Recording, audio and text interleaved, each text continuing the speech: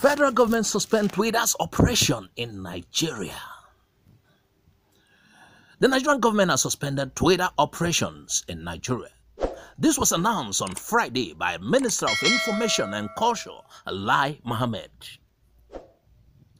The federal government has suspended indefinitely the operations of the microblogging and social networking service Twitter in Nigeria.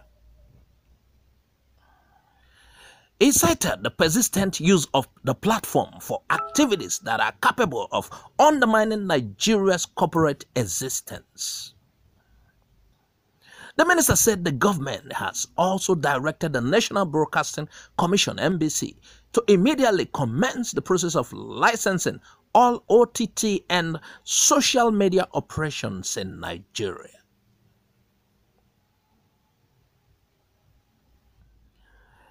Still in the same vein, PDP rejects suspension of Twitter, tells Buhari not to push Nigerians to the wall. The People's Democratic Party, PDP, has opposed what it described as unwarranted suspension of the social media platform, Twitter, by the President Muhammadu Buhari-led federal government, describing it as a draconian action and a slide towards a fascist regime in our country. PDP, in a statement issued by its National Publicity Secretary, Kola Olobodiyan, Saturday, asserted that the suspension of Twitter is totally condemnable, is barbaric, and a move to muzzle Nigerians, particularly the youths, to prevent them from holding the corrupt, divisive Buhari administration accountable for its atrocities, including human rights violations, patronizing of terrorists, and outright suppressive acts against innocent Nigerians.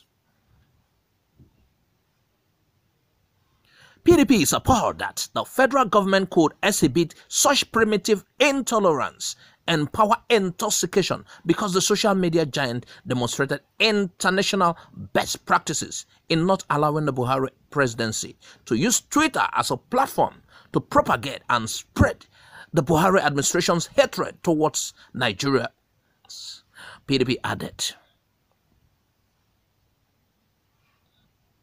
The leading opposition party insisted that rather than being a platform for activities that are capable of undermining Nigeria's corporate existence, as claimed by the Minister of Information and Culture, Lai Mohammed, Nigerians, particularly the youth, have been using the social media platform largely for activities that promote unity as well as social, economic, and commercial interactions in our country.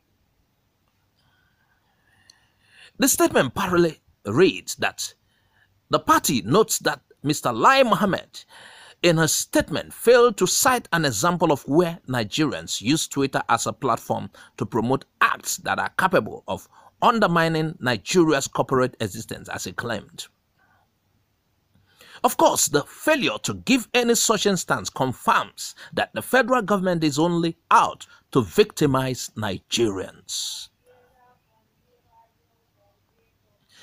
PDP made it known that Buhari's presidency and the All Progressive Congress APC administration are only afraid of Nigerians on Twitter because of their evil machinations for which they dread the Nigerian youths.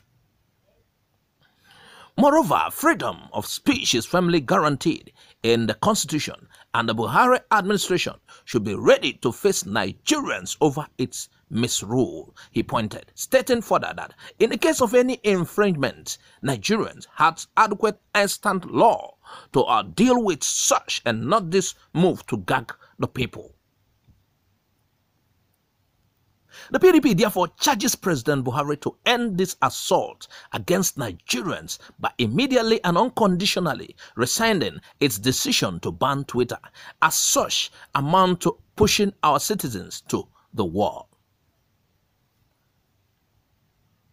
After all, it was the same Twitter that provided President Buhari and APC the platform to campaign in 2015 and 2019. Moreover, it's also on record that President Buhari would not be the first president in the world whose tweet will be deleted, he said, adding that when it happened to former US President Donald Trump, he was not known to have deployed any act, coercion, against Twitter. He then concluded that their party invites President Buhari to hold this international shame by resigning this ugly decision. Nonsense.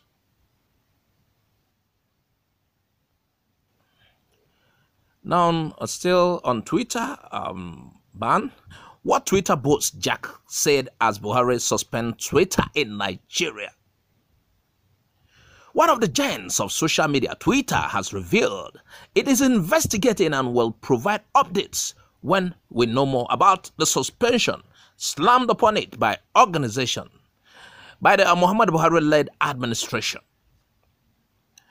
Nigeria Minister of Information and Culture Alhaji Lai Mohammed announced the suspension in a statement issued in Abuja on Friday, 4th June.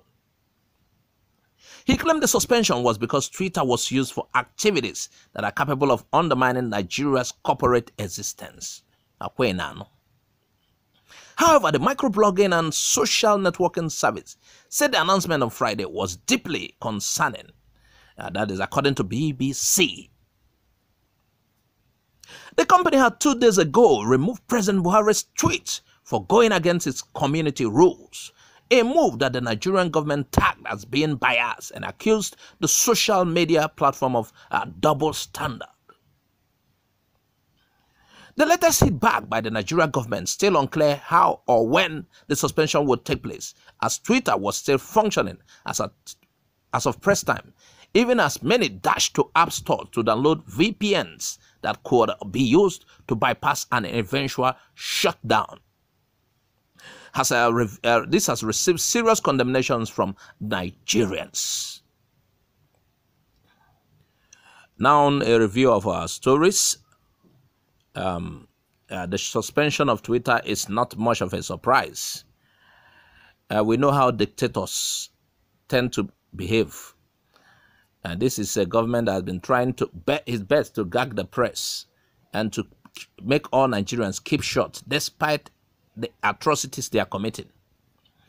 You know, this is a very corrupt, incompetent, nepotistic, oppressive, and a government that supports terrorism, which they claim to fight. Government with such tendencies will go all out to stop anything that is on their way. That is it. Again, we are not surprised. Buhari's bloodletting government hates the international community to know what is happening within the space, within the contraption called Nigeria. We're not surprised. Myanmar's leadership locked out internet, I think so as to be able to commit more atrocities against the people. And locking out internet is for the world not to know about what is happening. Buhari's government is not different. The plan to dictate for the media didn't start today. There is really much to worry concerning a recently leaked audio where a voice was heard saying there is a plan by Buhari Fulani-led government to shut down completely the social media in the near future, while they finalize their planned subjection of the entire Nigeria to Fulani control. It's likely they are testing the waters. This is an opportunity for them to use Twitter to start the testing, to know the reaction of the people. So, the world international community should be put on notice. We are dealing with a government that backs Fulani headsmen to unleash terror on the indigenous people of Nigeria.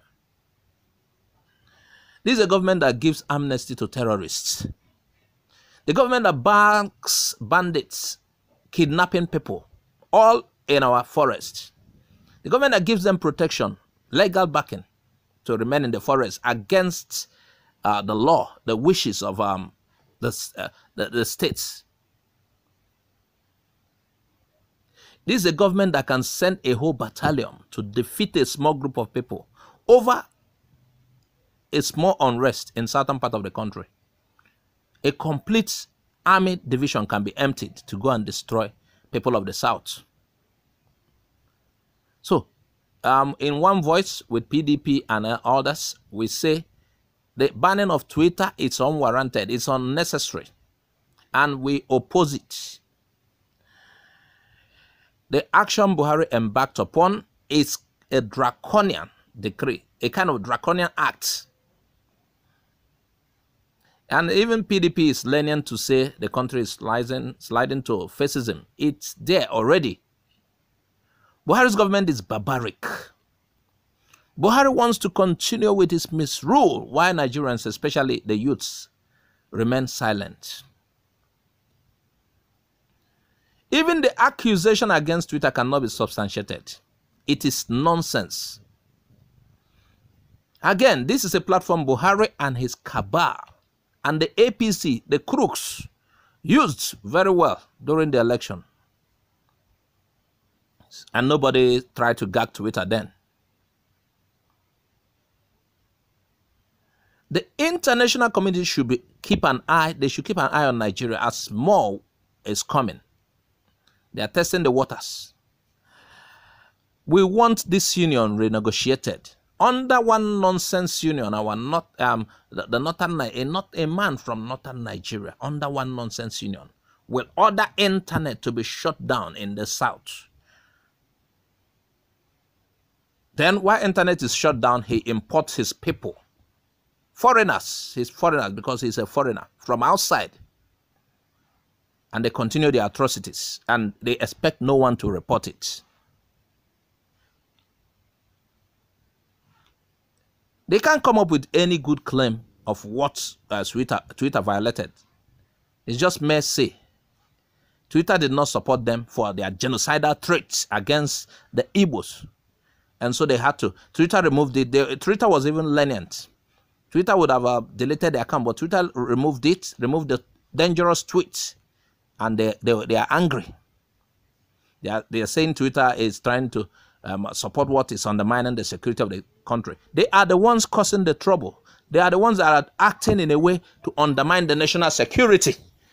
And they are blaming Twitter. Anyway, viewers would like to know what you think about this story. Please add your comment on the comment section. If you have not subscribed to our channel, please subscribe. Click on the bell icon to get our updates anytime it drops. Bye for now.